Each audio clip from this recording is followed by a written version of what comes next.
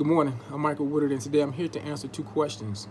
The first being, what did I notice about the counseling session? And the second being, were the sessions I viewed similar to what I imagined a counseling session to be?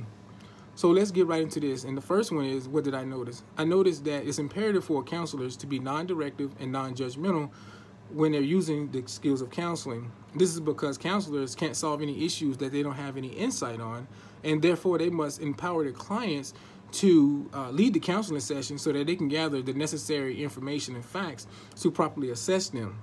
These techniques used allows for the clients to grow as they are able to reflect on their own issues within the counseling session.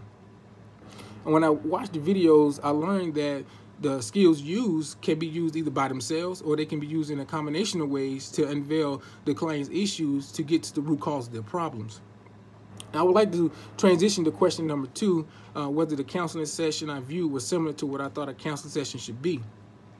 The answer is yes. As a sexual assault response coordinator in the Army, I am oftentimes viewed as a counselor. Although I'm not a licensed counselor, I oftentimes find myself functioning within that role. So it was automatic for me to notice how the counselors were using active listening skills in their counseling session when they was giving head nods and using encouragers to get the clients to continue speaking so that they can gain thorough insight on their clients' viewpoints. One of the big things I enjoyed about the counseling sessions were the atmosphere and where the position of the chairs and the angle of the chairs were very inviting. It allowed for the clients to feel at ease, and it put the counselor in a very welcoming position.